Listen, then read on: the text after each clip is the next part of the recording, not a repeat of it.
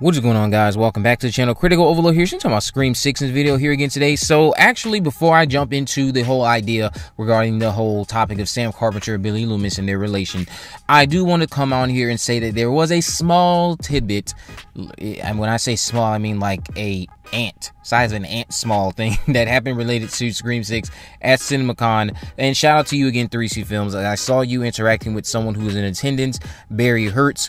There was just like a sizzle reel of footage where they were announcing their upcoming slate of movies coming in 2023. That's where we got the official title for A Quiet Place Day 1, and then they did have Scream 6 factored into it. The unfortunate thing though is that it didn't have any official title or anything. It didn't even say Scream 6. It apparently only had the wording of Scream Movie, just Scream Movie. So I mean, that's not what many of us were hoping to get out of CinemaCon. I know we were hoping for a lot more. It didn't have a tagline or anything.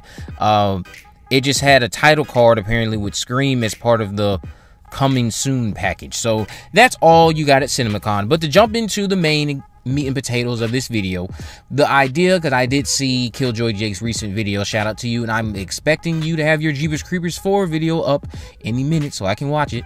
But I saw your recent video about Sam and Billy possibly not being related. I think that they have a chance of, yes, exploring that, but then at the same time, I think that if they do that, someone like me will then have a question. Okay, well then why was Christina letting her daughter for many years after she found out act out or believe that this was her father?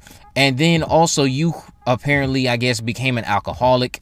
You allowed the potentially real father of the child to step away, and you know there was never an attempt to repair it there. Or maybe they did, and like I said before, because I've come on here and talked about maybe Billy was someone that this guy was told to not worry about in high school. So then when you potentially find out falsely that your daughter, who you thought was your daughter, is actually that man's daughter, you know, you don't want to hear it. You're not open to any discussions with her. You just cut her off and you call it quits and you move on and live your best life. So I just wouldn't understand why with the narrative you would allow your daughter to then act out for many years, but then now you finally in the 6th movie sit her down and say, hey, you know what, that's not your dad. It just feels like to me, okay, well, Christina, why didn't you tell me that when I came in running and screaming and shouting about this? Like, I understand that the father left and maybe there was some heartbreak there, but at the end of the day, the most important thing is that you needed to have that discussion with Sam very early on, especially with the tease that she had a criminal life as a fallout in relation to like how she was dealing with that news. Like, what does that say about you as her mom, letting her believe that lie for many years? And now in her adulthood, when Tara's presumably getting off at college in Scream 6, you want to come out here and say, hey, Sam, you know, I hate to break it to you, but that wasn't your dad. Okay, mom, why didn't you say that years ago? I feel like they have kind of written themselves into a corner where they can't do that. Although, you know, they can. They have the capability of doing it. But per storyline wise, it would just raise questions again as to stuff not really making sense, I guess, on Christina's part.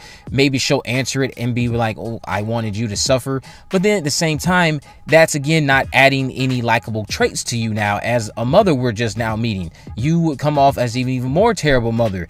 The side effects that Tara had to undergo from that as well, watching you become a drunk, all of these other things she dealt with after, who knows what she dealt with you after Sam had left town when she was 18. It just would feel like, you know, Christina, you're actually kind of a snake. Why did you let all of that happen? And now you want to say that this is not her dad? I've actually seen people say that Stu Macher is actually her dad. Now that idea there, no, absolutely not. And the only reason I say this is because I'm not really interested in a narrative where you tell us one thing, but then, no, it's actually this. I And I for anyone who says they did that with Roman, no, that's completely different. Roman is an extension of what we already had established to be true. We learned certain questions that we weren't really thinking about and had extensions of details that were already still left the same with Roman's addition. It just added a lot more steps to stuff that still remained the same.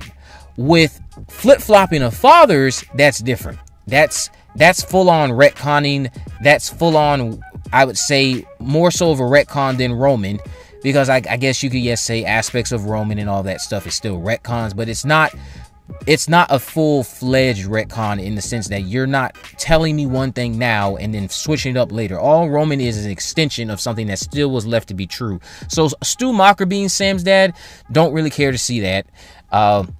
Billy Loomis is her father.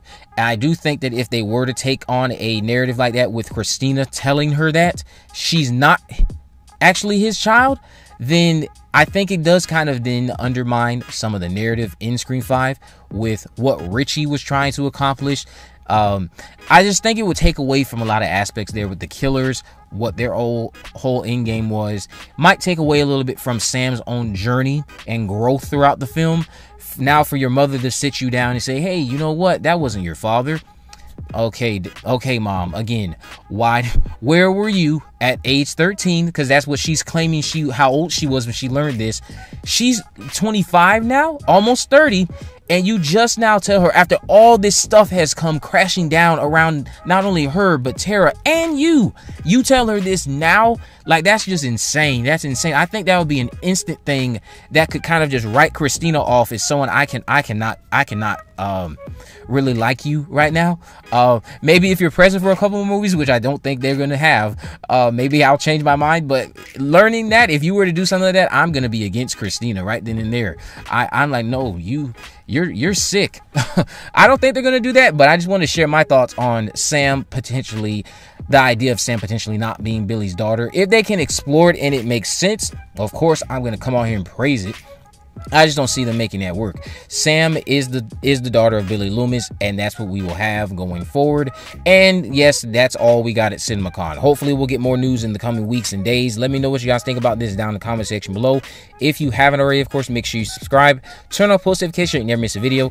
In the description, I have links to social media accounts, my Facebook, Twitter, and Instagram. You can message me there, of course, to let me know any movies, news, or reviews I'm going to cover in the future. And with all that in mind, guys, I will see you in the next video.